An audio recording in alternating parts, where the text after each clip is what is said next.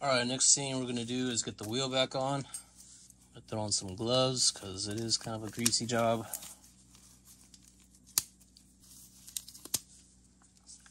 I use these for all my shop stuff. They're pretty cheap.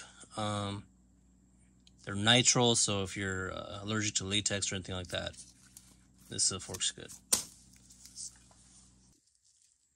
Alright, sorry about the mess. I know it can be distracting. Believe me, it's distracting for me. But I feel like I'm never caught up on projects. And the second I start a project, it just, usually all goes out the window. It gets cleaned like every 3 months, and then, something pops up. Anyways, so before I tighten up all the wiring on the inside, I wanted to mount the rear tire and hub so that I can figure out how much slack I'm going to need on the cable. And so I don't have too much hanging on the outside, and I can tuck whatever I don't need inside the little battery tray. I'm going to need some washers here. There is some small washers that came on the stock that I'm going to reuse. And put that here. And on the other side, I'm going to flip it so you guys can see. And it does have like, it's not round, it's has a little flat spot so that it doesn't spin.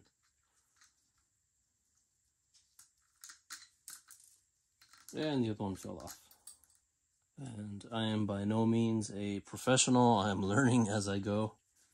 And just wanted to pass along the knowledge because some of this I had to figure out on my own. And some of it, was recommendations from people in the Facebook groups and stuff. So definitely big thank you to everyone who has helped me along the way. Thought I'd pass along some good info for you guys who haven't done this yet. Alright, so can drop this in. Alright, so when I, if I hadn't mentioned it yet, when I was trying to put the stock Freewheel, it basically went past this, so I had to stretch the dropout to get it to fit. But then I realized that, excuse me, it was rubbing. The Freewheel was rubbing against here, and there was basically nothing that I could do. So that's when I ended up going with the 16. But now that I stretched the dropout, I'm going to have to close it back up when I tighten it all back down. I do got to get a chain on there. So before I put anything else on, let's get this chain situated. Alright. I do have, as I mentioned, a front sprocket coming in the mail to account for having to increase the rear here. So let me just drop that to the side there before I connect it all.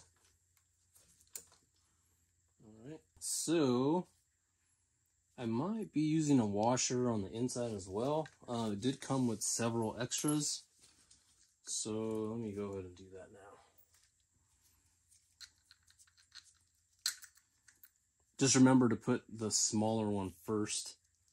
That it makes like a better contact with the end of the axle. Alright, and then the next one.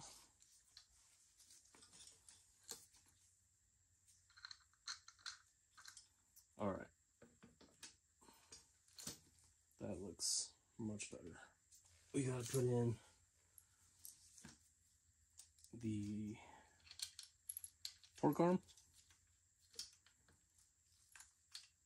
And then you put another washer out here. And then you finish it off with the nut.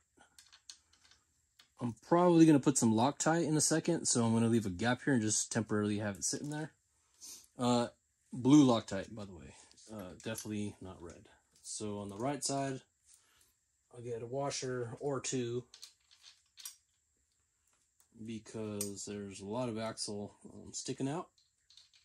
And on this side, I could actually use one of these also, or I forget what these are called. On this side, you can't because you got the little torque arm set up. To recap, I have the small washer, large washer right here, which wasn't there with the stock. Then I got the torque arm, a washer, and the nut. And I will be putting some blue Loctite on the bolt here before I snug that down. And I'll grab that. Oy. This is the stuff I use. Got it on Amazon. Zap Z42. Tiny bottle. Comes out easily. Doesn't come pouring out. You can just put like as many drops as you need. Alright, so then we got the right side. And again, I have the small washer, the large washer. And then I was about to put a washer and I forgot that we have the kickstand still, and it does have like this little groove, so let's see. Oh yeah, there we go.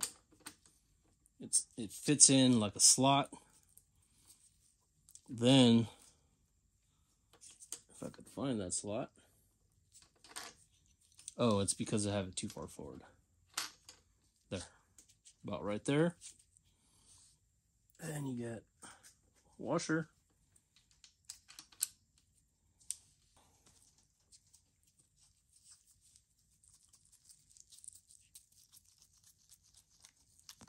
Couple dabs on the threads that are closest to that washer there. Then start snugging it up.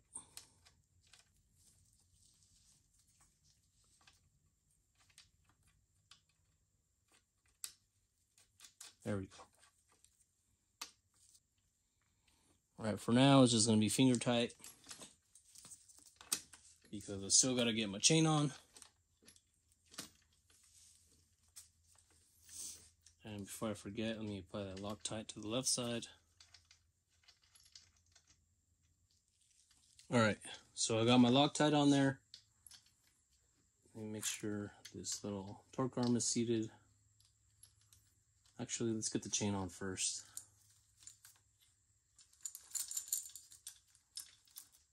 This is the part where you might want to wear gloves, unless you don't mind getting all greasy. I don't mind, I just don't like washing my hands every couple minutes. I need to go grab a snack or pick up my phone.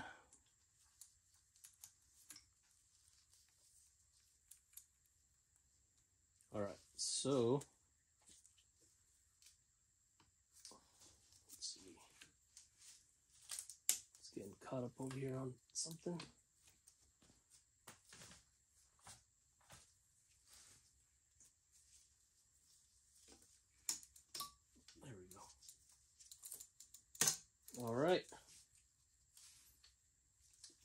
Alright, so with the current rear freewheel, it is already pretty snug. I don't even need the tensioner to do hardly anything.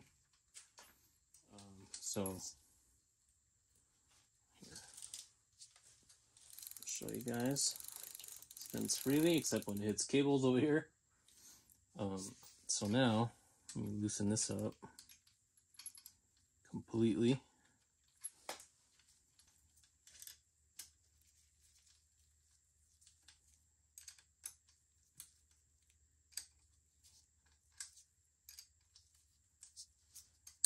So this won't be used any longer to help keep the spacing for the chain so much as it'll help prevent the axle from ever falling out. Shoot, I hope I'm still able to use this piece. Alright, so what I'm going to do is I'm going to start tightening everything up and hoping that by bringing the dropout back to stock opening might help with some of this being able to cinch this back up, basically. Because with the torque arm, it's not clearing. So let's start tightening these up.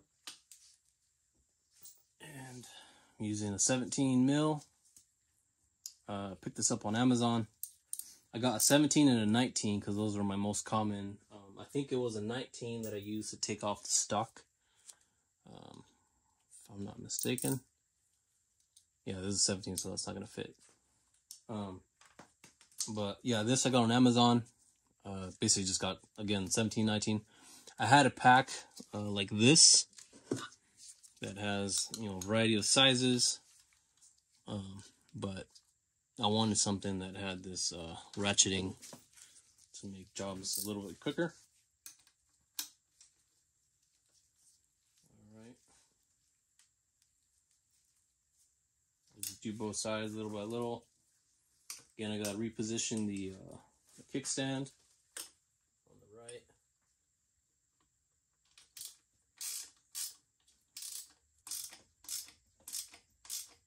All right, that side is nice and snug.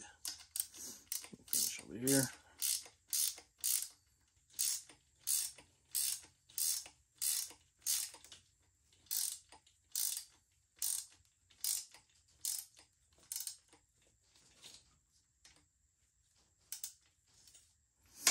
Okay, so that's snug down all the way.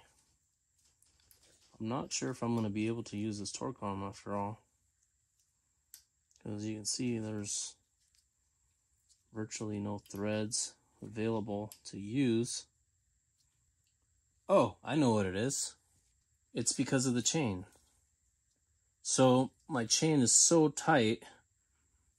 Sorry guys, that's my dumb moment. So the chain is so tight that it's not giving me any slack to be able to release this back. So I'm gonna have to get a new chain so that I'm able to give this some slack and put this back in, and at the same time make space for the new sprocket that I'm going to be getting for the front. So this will work for now. I mean, it does work. It's lined up nice and straight, but when I get the new sprocket, I will be changing the chain as well to solve this issue. And also I think it's probably too tight anyways. I shouldn't be using it like this.